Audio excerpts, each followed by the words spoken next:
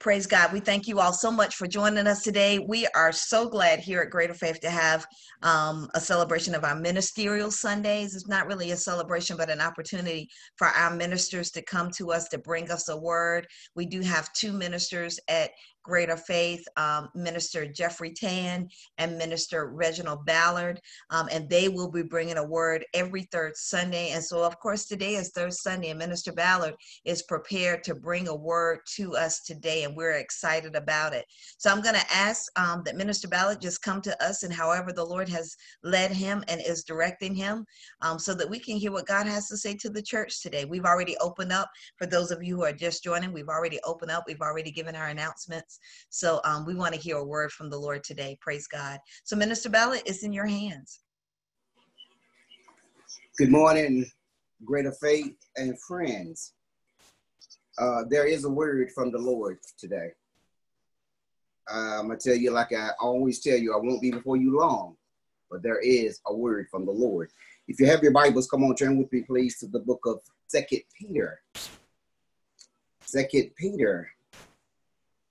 We're going to be reading from verse 1 through 11.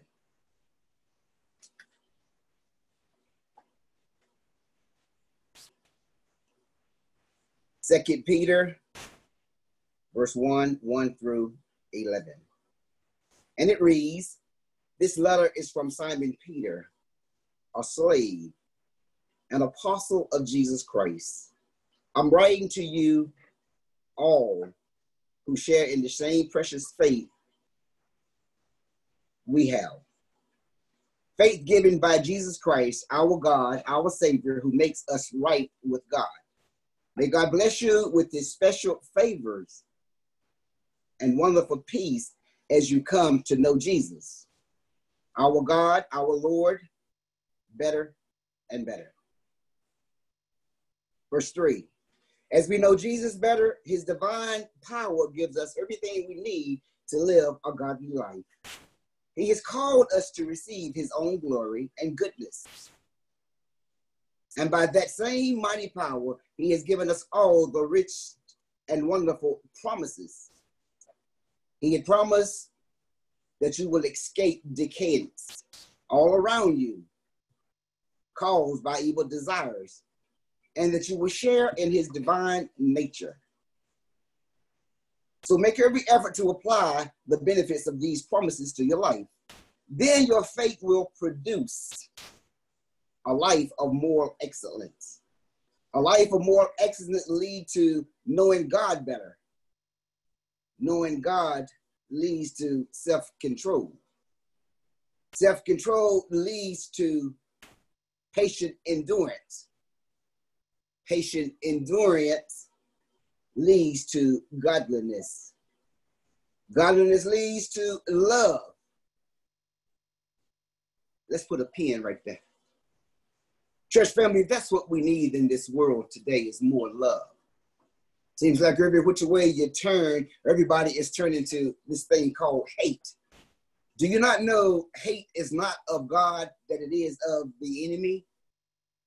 So what must I need to do? Embrace this thing called love.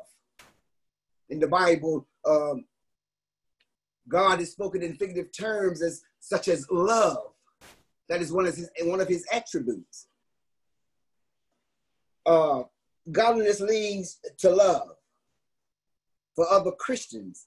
And finally, you will grow to have genuine love for everyone. The more you grow like this, the more you will become productive and useful of your knowledge of our Lord and Savior, Jesus Christ.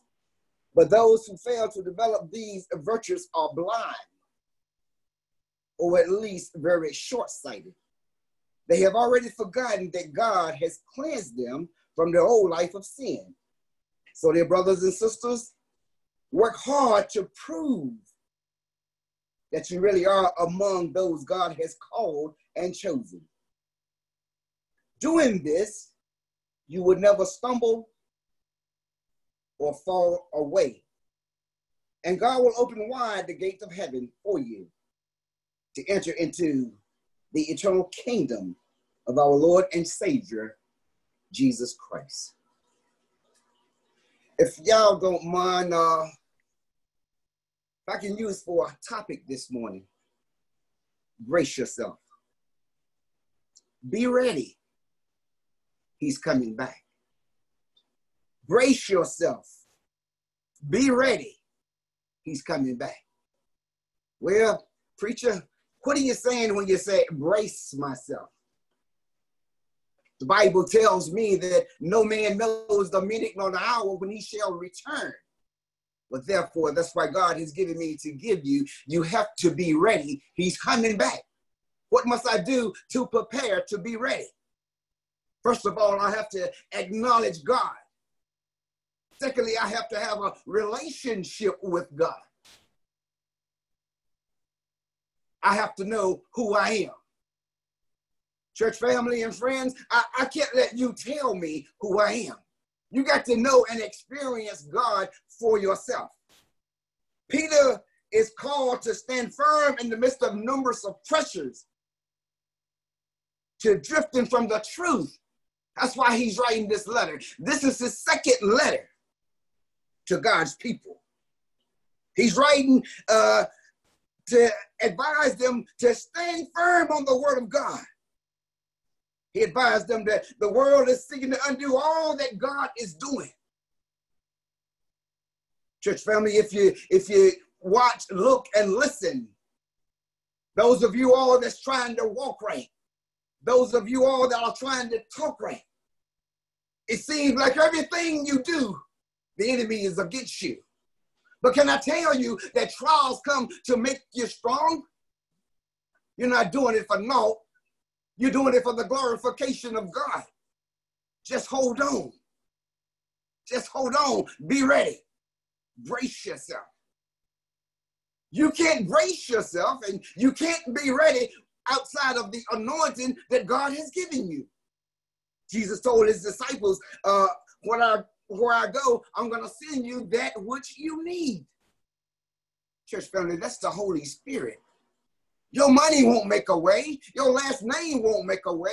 Your flesh won't make a way, because the Bible says in the end time, all that you see is going to pass away. God is waiting on you. You're not waiting on God. Brace yourself. Peter states, there's hope in eternal life. That's the life after this life. Don't you want to go? There's hope in eternal life. There's going to be no more headaches. There's going to be no more heartaches. There's going to be no more sin. Can I say it like that? You all know what sin entails. It entails a whole lot of stuff. I know you want Minister Ballard to be real, like I always am. It entails a whole lot of cussing and fussing and raising you know what. Peter says, there's hope in eternal life. Life after this life. God has given us a privilege, the privilege of being born again. All you have to do, God stands at the door and knock. If you open up this thing called your heart, he'll come in. And the Bible says that he'll sit with you and you sit with him. But you have to do something yourself. You have to turn from your wicked ways. You got to turn to him. You got to embrace that relationship. You can't tell me that you can do everything that everybody else is doing and you got a relationship with God. You can't tell me that you got a relationship with God and you're doing what the world is throwing at you. The Bible says that nothing should ought to separate us from the love of God. It says, be ye steadfast, unmovable, always abounding in the word of God. Well, preacher, well, what must I do? The Bible says, study to show thyself approved, a workman unto God, rightly dividing the true word of God. I don't have to prove anything to you all. I have to prove to God so God can stamp the approval on me. Y'all heard me. Peter talks about exercising self-control.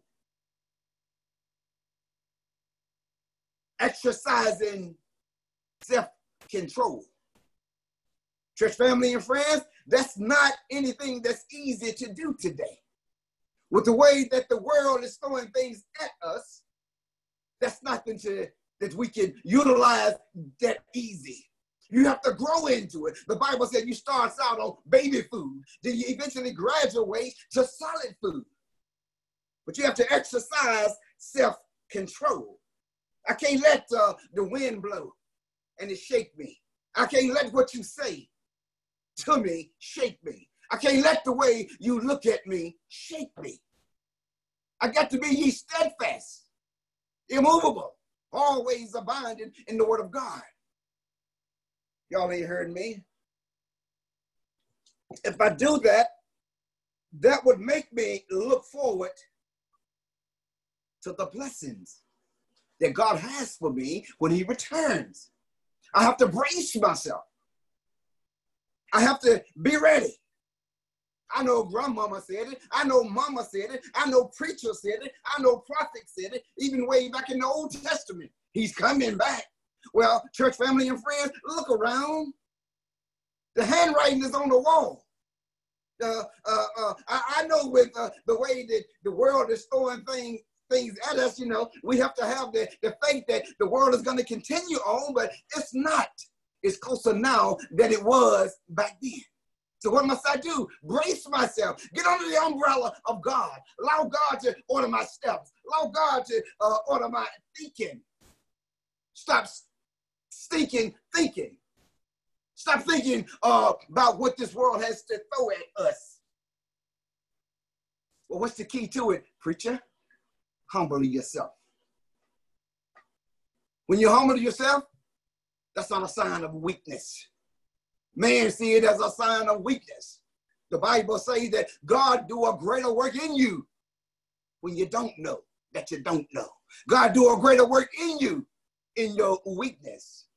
So church family, what are you going to do? You going to go with the flow?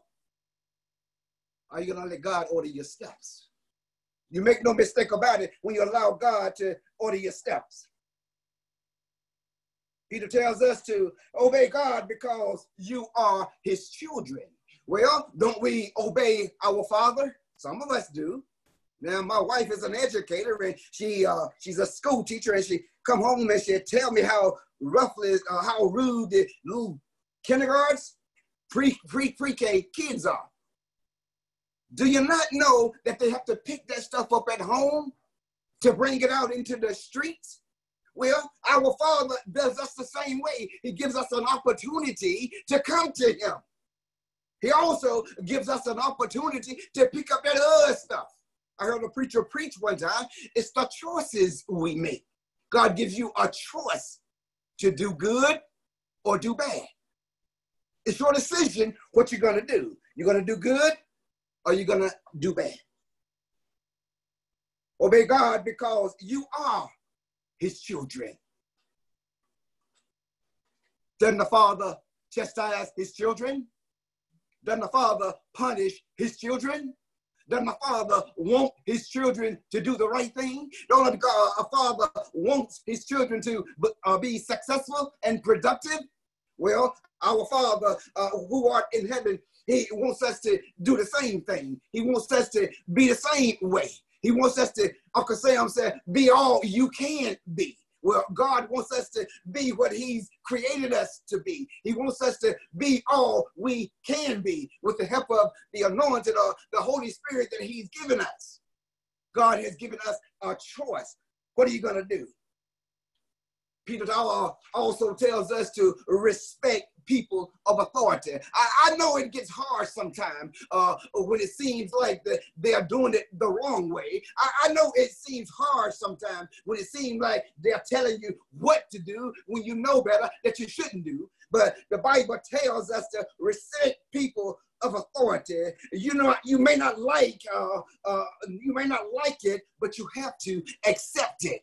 In the end time, if you do the right thing, do you not know the Bible says God will let your action touch them. God will allow your actions to rub off on them. God will allow them to see the goodness of him in you if you don't buck the system, if you don't rebuke authority. You have to accept authority.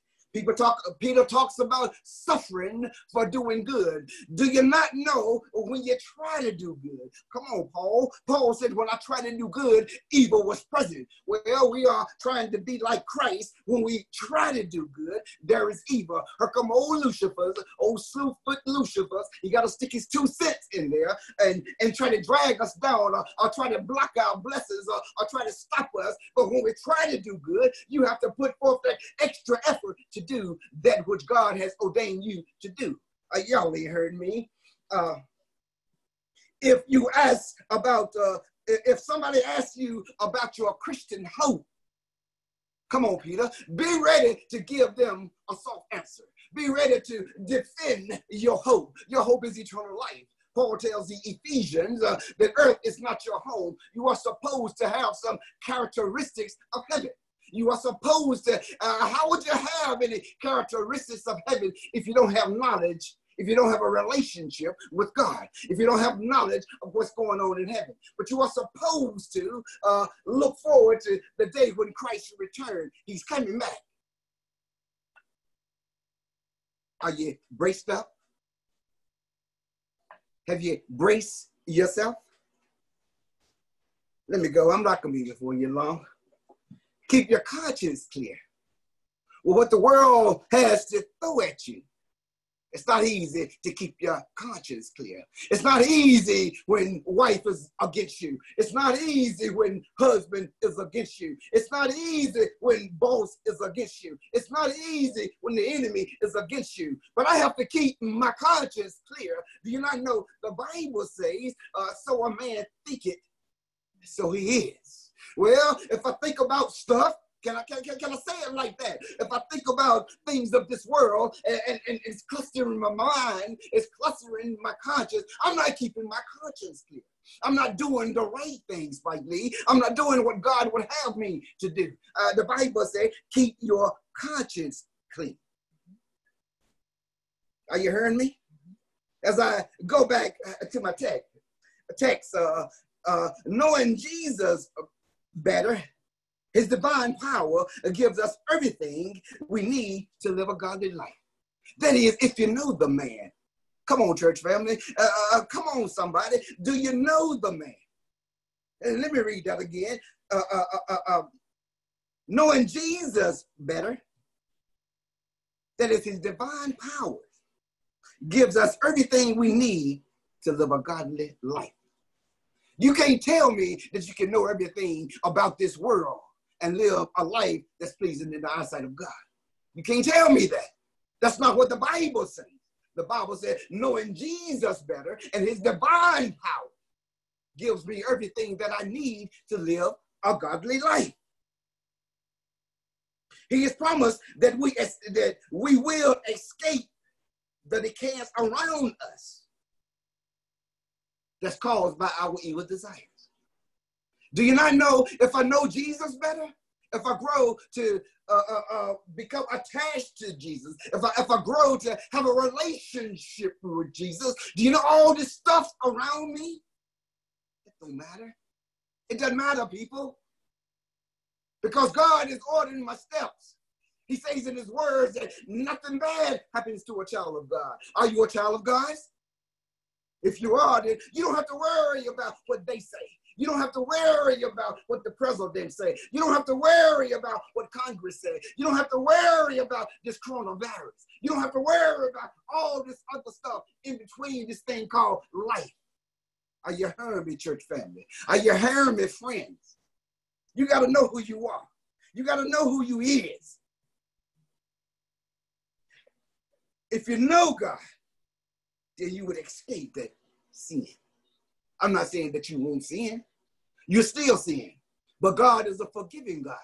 If I fall, he's right there to pick me up. He's a forgiving God. The Bible says that he forgives us 70 times. How many times should I forgive my brother? Thank you, Holy Spirit. 70 times, 70 times 7. God will forgive you the very same way. He says in the word, the things that I do. If you live right, if you do the right thing, the things that I do, you shall do better. you should do more.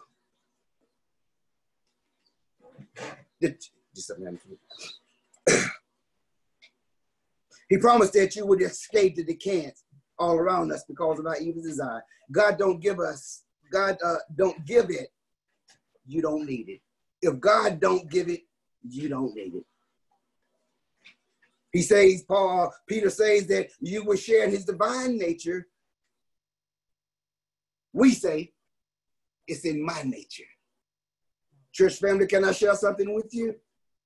Your nature is not God's nature. Well, then we have the audacity to say, well, the devil made me do it. The devil don't make you do anything.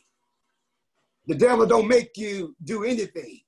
He entices you to do a lot of things. But do you not know that everything that the devil entices you to do, he can't do nothing without God stamping the approval? Look at Job. When the angels of the Lord appeared in the presence of the Lord, who was in the midst of them? Nobody but Lucifer. God asked Lucifer, why have you come? Well, bro, God, I've been roaming to and fro, seeking who I can devour. In other words, who I can get to do my dirt. With church family and friends, do you not know God is looking at you? God is looking at you. If you're living right, if you got a relationship with him. Well, then he said to Lucifer, have you decided to try my servant, Minister Ballard? In all his ways, he tries to please me. Is that what you're doing? Are you trying to live right? Are you trying to please the Lord? That's what God wants from you. Don't worry about the trials that you're faced with. Don't worry about the stuff that you're going through with. They're short-lived, church family. Trials come to make you strong. Don't worry about your bills not being paid. Don't worry about, can I be real? Don't worry about your hair turning gray. Don't worry about your teeth falling out. Don't worry about, I'm being real, y'all. I'm trying to put it out there. Jesus said his word was as simple as the smallest of the babe would understand it. He didn't sit in the pulpit and use these great, big, elegant words over people's head that nobody would understand it. He wanted us to understand his word. So we would come crying out to him. What must I do, Father, to be saved? That's what he wants from us. As I come to a close, you got to brace yourself. You got to open your heart up. You got to allow God to come in, sup with you. And if you open your heart, he promised he'll come in. He didn't say it was going to be easy. I tell my family all the time, we are picked out to be picked on. The enemy never know that he can try you unless God allow him to try you. But God has already given in to the Lord. God, here I am. Use me. That's what God want to do. He want to use you to conform somebody else's life, to compel somebody else to come to him. Allow God to use your church family. David said, wherever I go, thou art there. If I go in the heights of heaven, they are there. If I go in the pit of hell, they are there. Can I bring it a little closer? If I go in the liquor house, they are there. If I go into other places that we go, do you not know God is still there? He makes us a promise. I never leave you. I never forsake you. I was with you at the beginning, and I'll be with you at the end. Paul tells the Corinthians,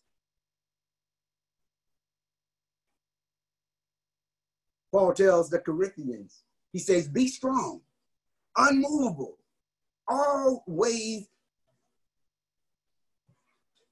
and enthusiastic. That's the word I'm looking for. Be enthusiastic. Don't be humdrum, slow, and this and that. Paul tells them, said, be strong, unmovable, all about the work enthusiastically for the Lord. For you know nothing you do for the Lord is useless. That's what Paul did. Nothing you do for God is useless.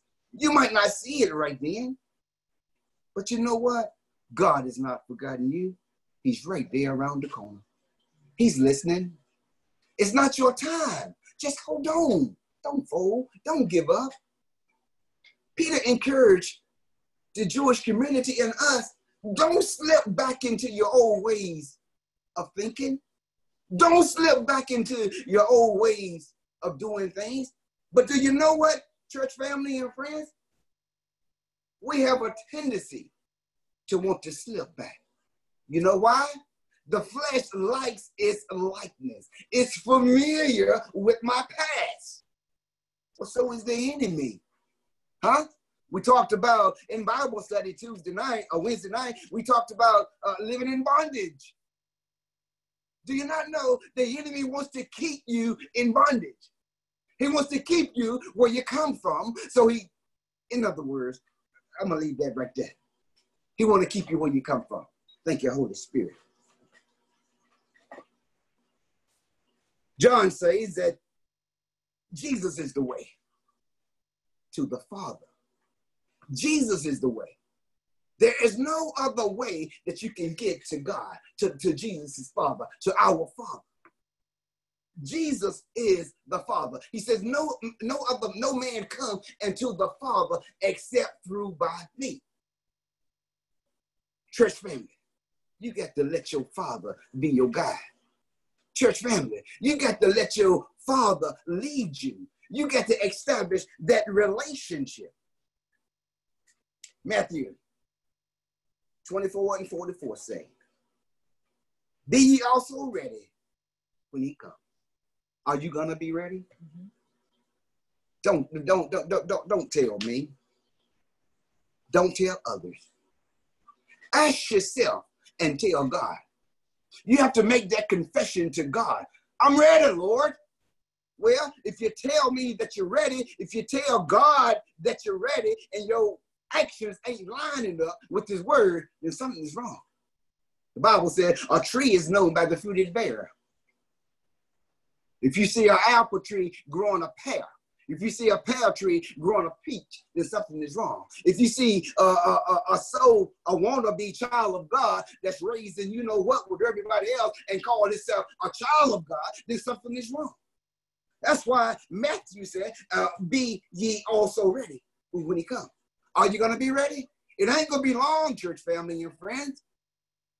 You got to make up your mind. I done told you now. The Bible said, so a person think, so he is. Paul encouraged Timothy that he is ready to be offered up. I've got a question for you. Are you ready to be offered up?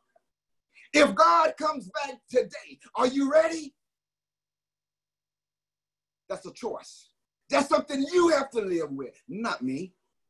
My prayer for me is, God, don't let me be that stumbling block for nobody else. Except me, Father. Keep my conscience clear. While I'm here on earth, Lord, allow me to do what you would have me to do.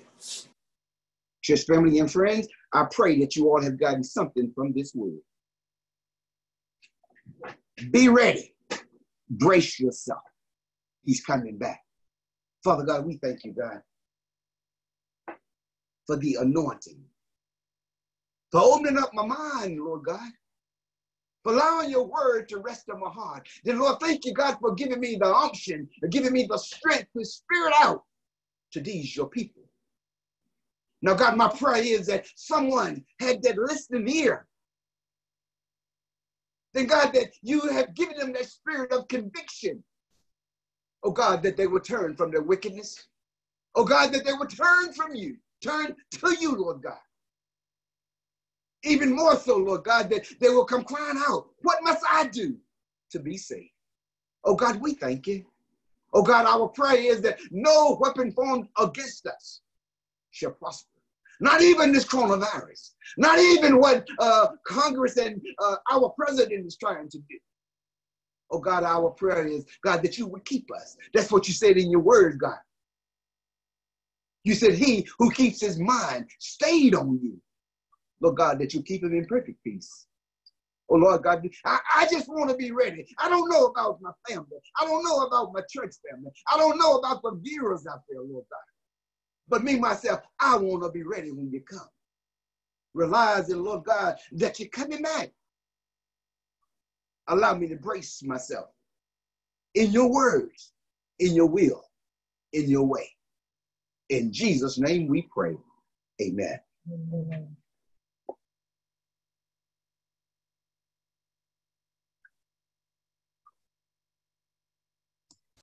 Thank you so much, Minister Ballard, for sharing that word with us today. Amen. Brace yourself, be ready. Amen. Because we know that God is, without a doubt, coming back. So we bless God for that word today.